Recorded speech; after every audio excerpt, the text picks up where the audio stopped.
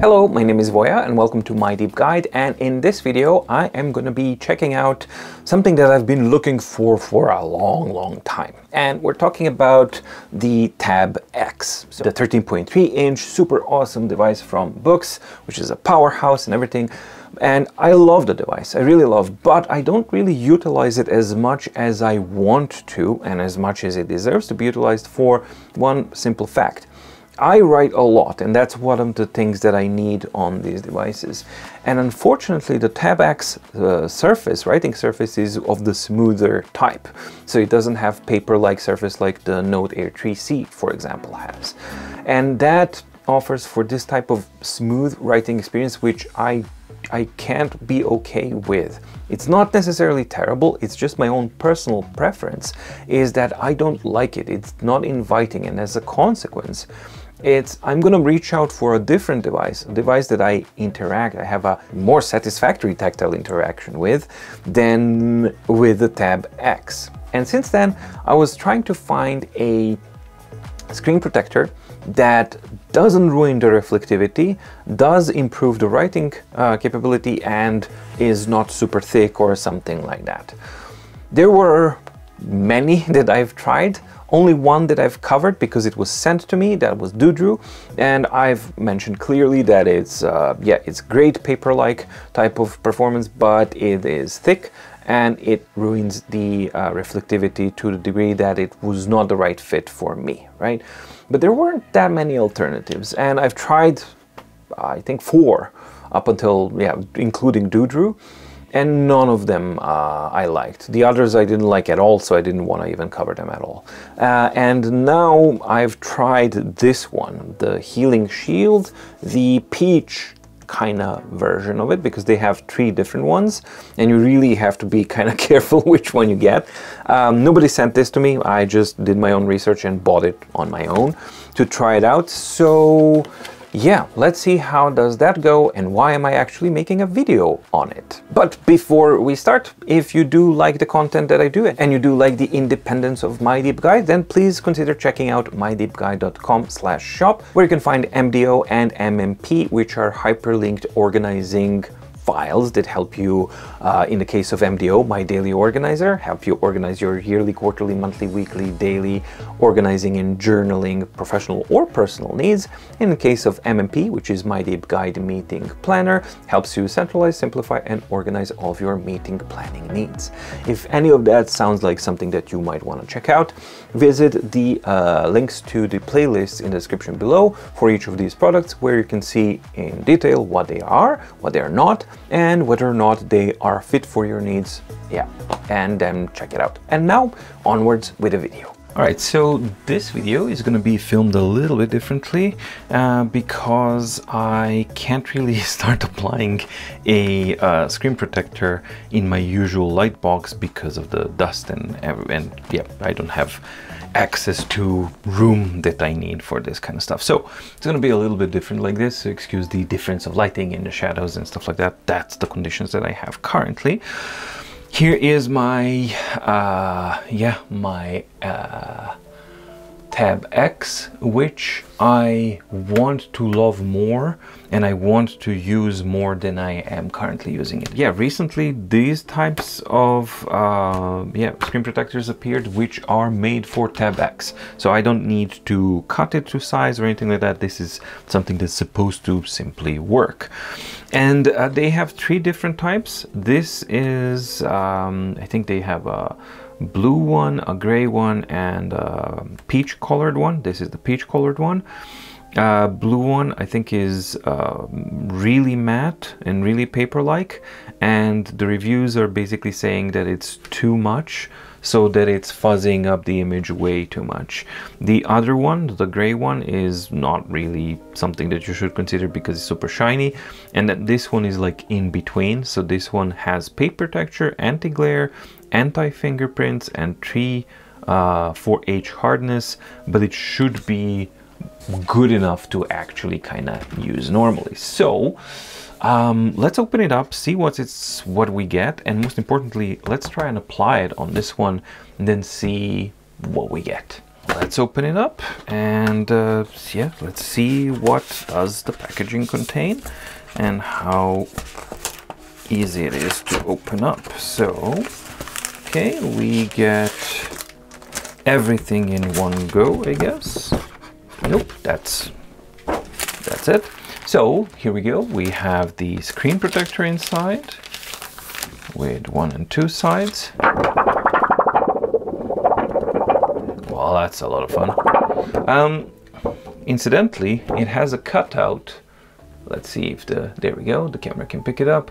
So the cutout is there. So any of the previous Max devices, so for example, Max 3, Lumi 2, and TabX, of course, will work. So that's okay, and it seems to fit okay. Let's see, what else do we get? We got instructions, and the instructions we will check and try to follow them so that we get good results. And we get anti-dust stickers, application kind of card-ish thing, and wipe clean. Okay, so fairly standard stuff. Doesn't make me terribly confident that I'm gonna be super successful and bubble-free with this, but hey, we can try, right? That's the whole point. So let's try and yeah, let's first check the instructions that there's no surprises here. All right, so it's standard steps. Wipe clean, use the dust to pick up the dust particles. But this one aligns this way here, right? So we got 1 is the back peel, so that's that one, and then 2 is the front. And once you actually start peeling it off, you're going to be peeling it off from this bottom side. So what I'm actually going to do is I'm going to flip around the device like this, so that when I start peeling it off, I can actually use this to apply it and hopefully do something. And yeah, let's just be clear, I'm really not sure that I'm going to be able to get a good result here, mainly because there's one thing, they didn't include a microfiber cloth in this packaging, and that's not something that I see often. Usually you get a microfiber cloth in all of these. That's something that you normally always have. So I'm using one that I have just to wipe the screen clean first, dry clean, right? So I'm dry cleaning it so that we can then use the other one. And I just want to, yeah, get my chances of applying this well in these conditions good. Yes, I know you can do the bathroom trick and you can do all sorts of things, but yeah, I want to do this in an ordinary way. So let's commence and see what happens. We got cleaning wipe, 2 of them, dust removing, oil cleaning. Okay, so we'll just use one and see if that's enough. It's of a decent size, so that's good.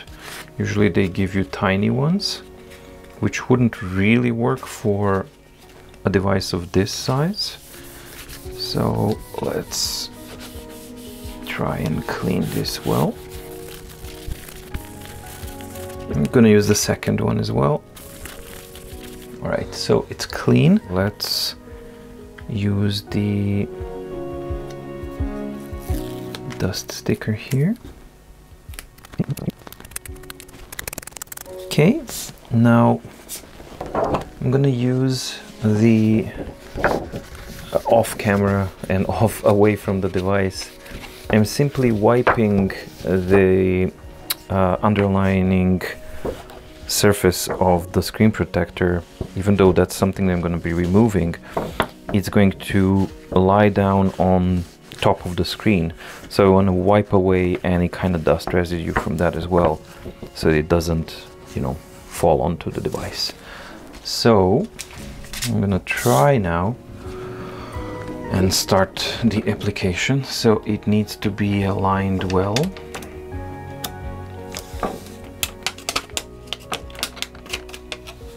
Okay,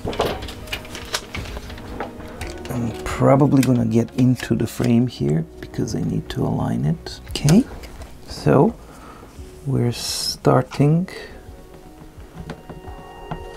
this process, and as I'm putting it in here, I'm looking at bubbles,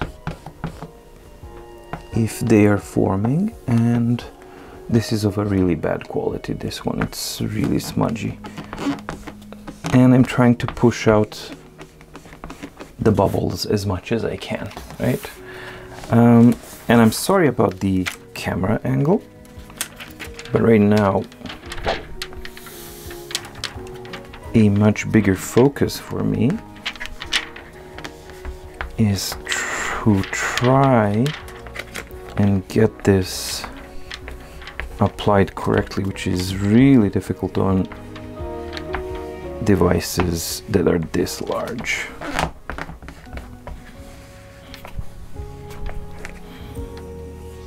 Can you imagine putting this on a, I don't know, big ass TV? So far, going okay.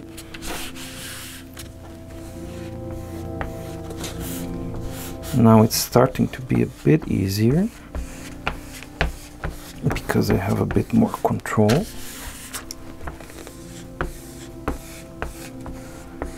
But I can already see that I'm gonna have some issues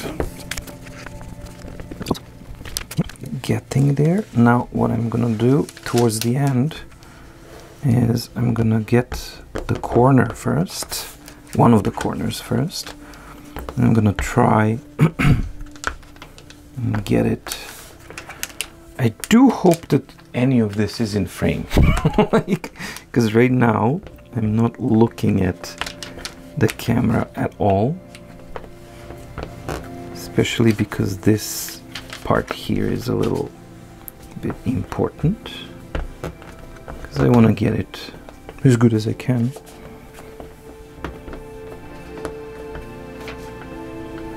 Wait, oh, okay.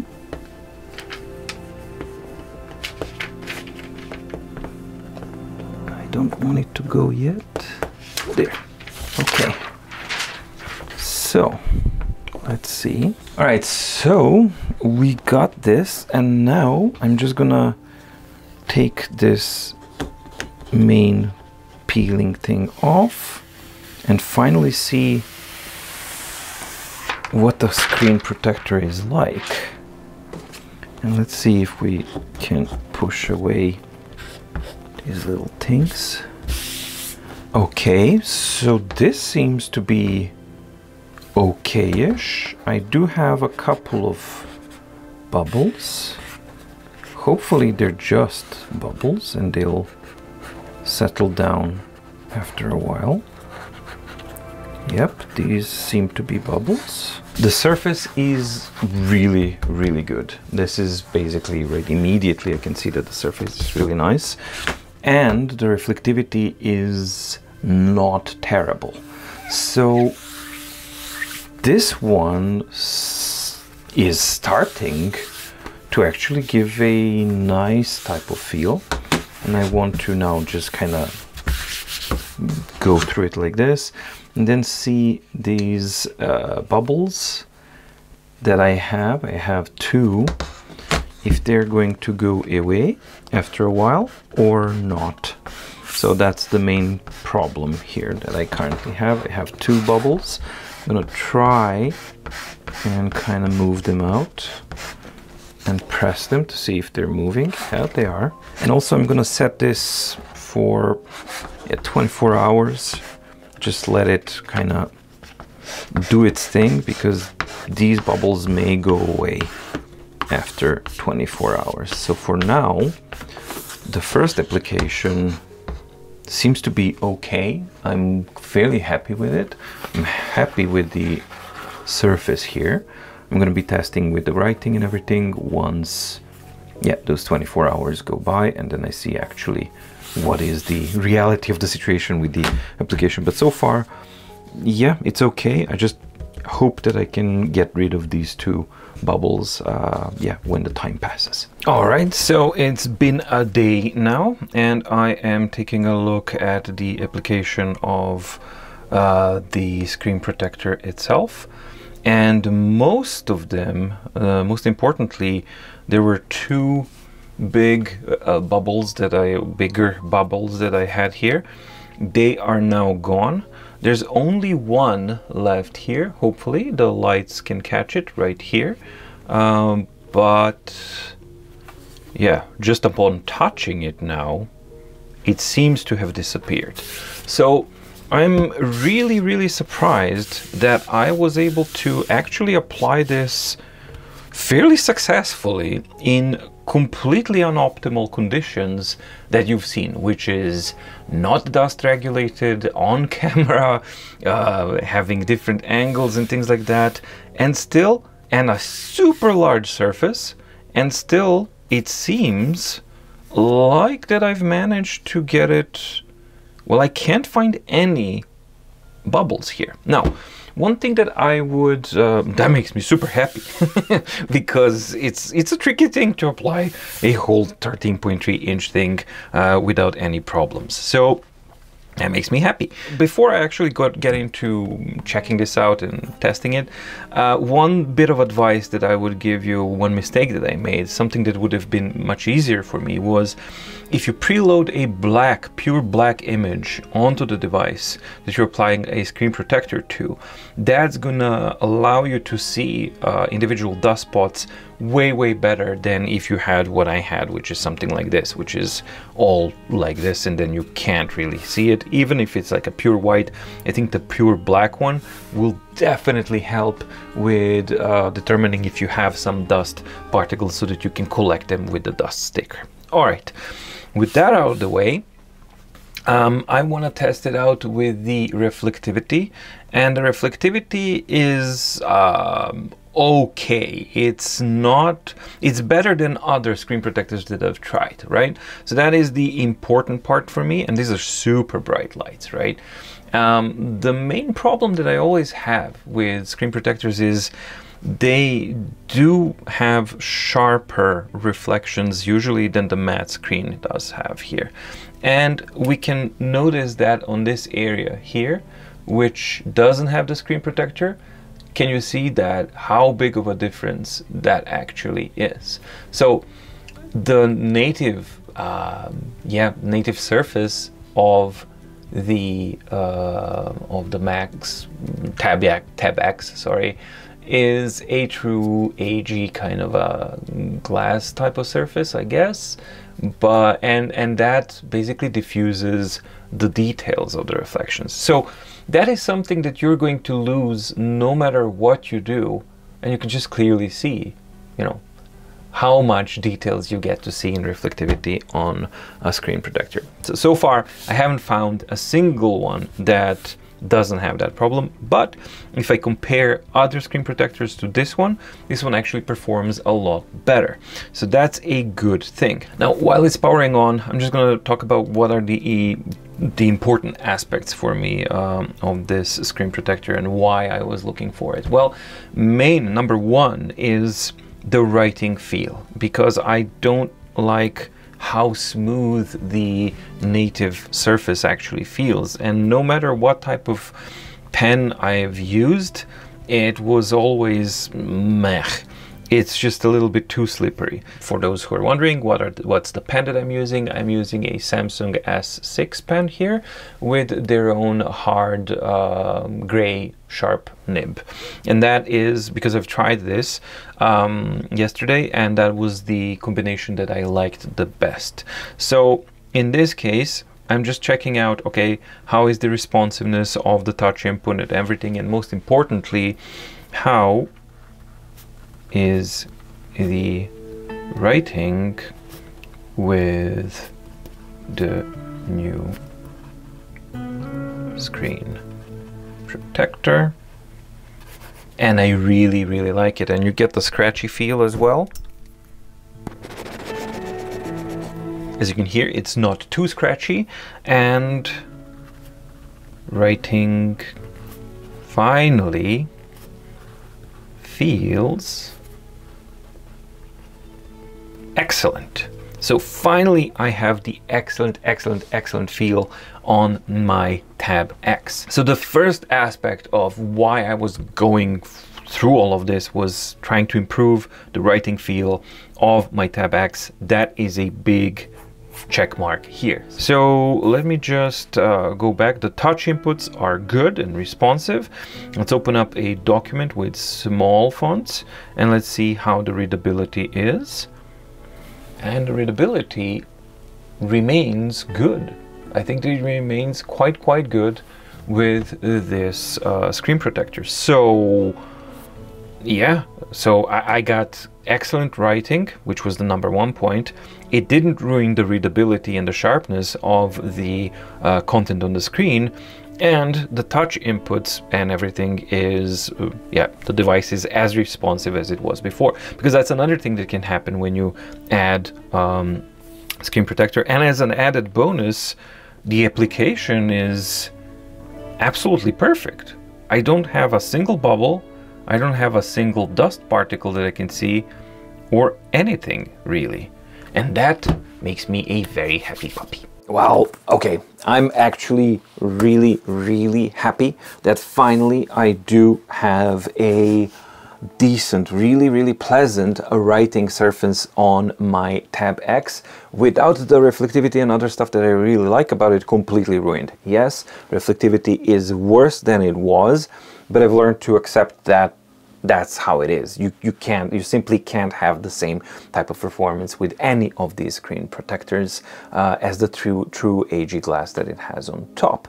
So that being said, it's a compromise, yes, but I really do like it. So this is something that I'm definitely gonna give a shot at working with more, because yeah, as I said at the beginning of the video, for me, the tactile responsiveness and the interaction that I have with the device is really important when writing. And this is my personal preference. I like that rougher, paper-like type of surface, and this seems to be delivering quite well. I'll also make probably after a couple of months, maybe a callback video to just report back on this one, how it performs and what it's like. And I'm really impressed that, yeah, that I was able to apply a 13.3-inch screen protector without any bubbles at all. And that's not to my awesome skills or anything like that, because I don't have them. It's just talking about, again, the quality of this yeah, screen protector. So yeah, if you're looking to improve your TabX writing performance and add some good writing feel to it, then I strongly encourage you to check this one out. I'm going to include a Amazon what's it called, affiliate link to it as well in the description below. So if you do use that, then I get, I think, 1 or 2% kickback of that, or something like that. So I do get a tiny bit of money there. So if you want to support the channel that way, you can do that as well. Or if you really don't want to, then you can just Google this one and go for the peach one, and then you get it that way. Either way, if you are looking to improve your writing feel on the TabX, this one is the one that I went for and the one that worked well for me. So for what that's worth, I'm sharing that info with you. I hope that you liked the video. If you did, please like and subscribe and ding the notification bell in the description below to get notified when new videos come out on My Deep Guide. Thank you so much for watching. Stay safe, stay healthy, and see you in the next video. Bye.